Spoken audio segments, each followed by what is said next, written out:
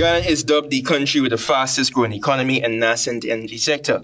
Head of Action Invest Ghana, Dr. Vishnu Doerga, during an interview with Nightly News, reported that many international companies have a keen interest in investing here. We have companies and investors coming in from over 40 countries, and they're all looking to find buyers, suppliers. Doerga says Action Invest Ghana is among key facilitators of the International Business Conference, which is scheduled for October 15 to 17 at the Ghana Marriott Hotel.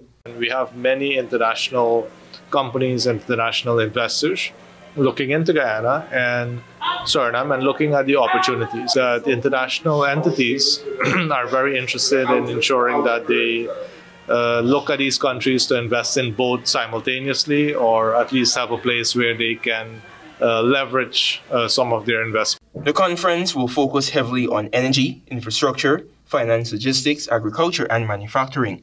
It was also revealed that there will be discussions on improvements of Ghana's manufacturing sector, since significant strides are being made in agro-processing.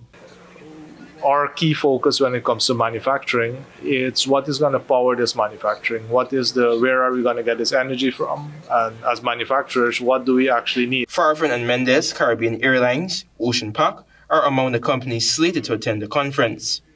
Antonio Dey reporting for the AGP Nightly News.